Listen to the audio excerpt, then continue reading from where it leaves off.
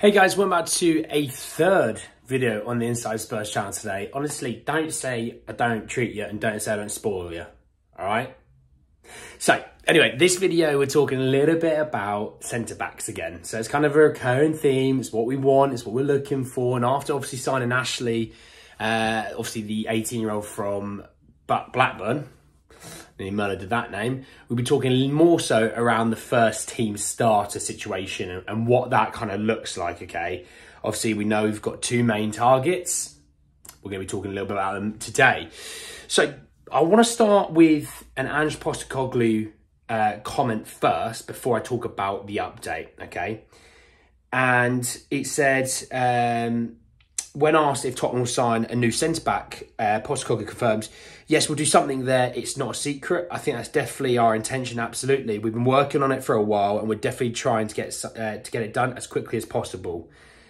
So, for me, we've been on this for weeks, right? I've obviously reported it on this channel. We've obviously spoken about it in the comments section. I'm always happy to have a bit of a dialogue in there, you know me. We've been talking about it for weeks now, and it just hasn't really kicked on the way we thought it was going to, okay? We've had discussions with Wolfsburg, with Mickey van der Ven. We've had conversations with Leverkusen over Edmund Tapsoba. Hell, we've even talked to Barca about Longley, and nothing really has obviously progressed. I mean, Longley's gone back to training at Barcelona when he was told, have an extra week off. He's gone back to training, I think, yesterday or today. Yesterday, it was the 18th. We're talking about two players from the Bundesliga who we had agreed contracts aren't an issue, but we're agreeing a fee. So basically, we're talking about fees. Who's going to be cheaper, and if our second option is the cheaper one, how much cheaper is even the first one? Because if it's close, we'll still go for the first one. All right, you'll see why I say that in just a second. So from Fabrizio Romano. Spurs will have new conversations with Bayer Leverkusen for Edmund Tapsoba this week. Tapsoba is the #1 option, but he's also more expensive, so it's important for Tottenham to understand if they can find a compromise on the asking price. Okay, first and foremost, we're cheap. All right, we all know that as Spurs fans, we're cheap. We don't go for the #1 option, we never have. We go for the correct bank balance option, okay? Which I can understand sometimes. We can't always get every single player we want, right?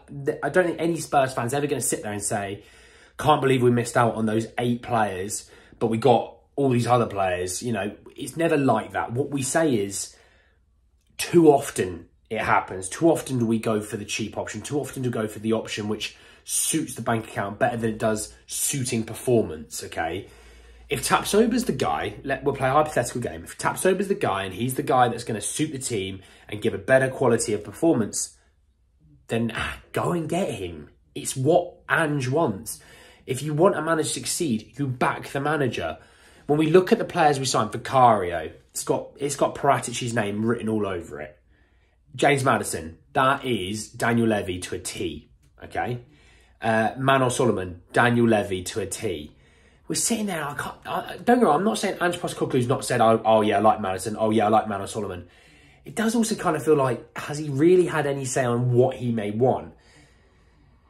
I don't think he has, okay? That's not to say that won't change, but it does kind of right now kind of scream out he's not really going to get what he wants.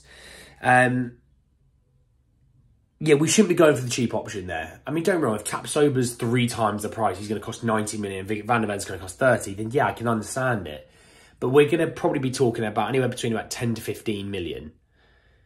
I don't see us signing all that many players after we get another centre-half. So just go and sort it. You're going to get people leaving the club, which is going to save you lots of money. It's going to even out all the bank balances. What it's about is Daniel Levy is the highest paid director in the Premier League.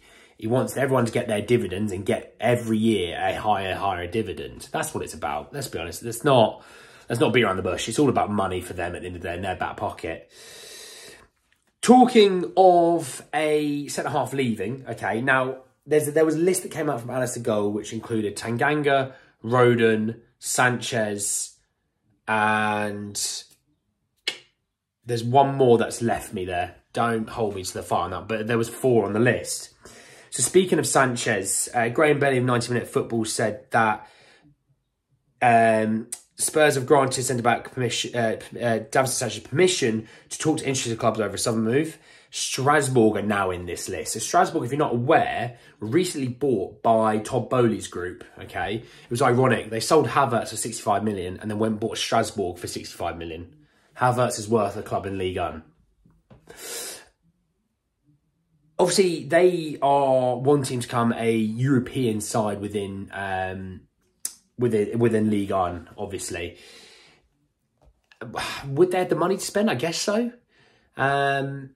Spartak Moscow with their money to spend? I don't know. I know Galatasaray obviously made that bid, but is that bid we put that out there to use that against other teams to kind of say, hey, look, they've made an offer. Well, we don't mind it that much. What have you got? Have you got anything better? You know, play teams off one another, but get a market, get an auction. You know, instead of getting 7.5 million, maybe get 12.5 million because of the auction, you know, that kind of thing. It's the right time for Sanchez to move on. There's some decent clubs in that list, to be honest. There's not really bad clubs in that list. Again, it's another thing. If we get 10 million for Sanchez, 10 million for Winks, I think Tanganga and Roden fetch you know, 25 to 30 million between them. If not, maybe even a little bit more. We're talking about 50 million already there and then because you're including Winks. You talk about, you know, moving on a central midfielder. You know, Højbjerg might get you 30 to 40 million. Lo Celso, if you do move on, is going to get you 20 odd mil.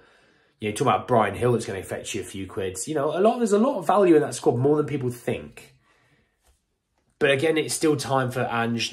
Ange still needs to see what he's working with. And maybe Ange goes, actually, I don't need a central midfielder. I don't need Conor Gallagher. I've got Lo Celso, I've got Ndombele, I've got these boys, you know.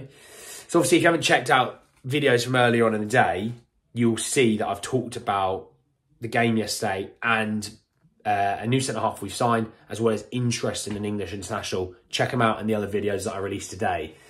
But it's interesting to see. I think we should find out some concrete news, I reckon, in the next 48 hours around the centre-half's position. Obviously, Spurs work Monday to Friday, 9 to 5, so don't get excited about the weekend.